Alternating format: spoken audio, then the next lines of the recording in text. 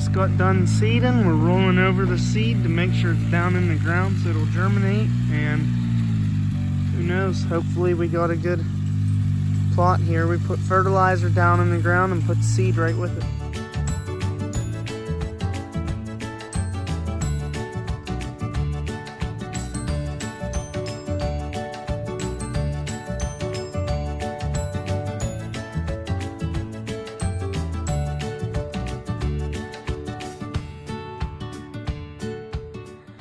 So we just set that stand up, and right here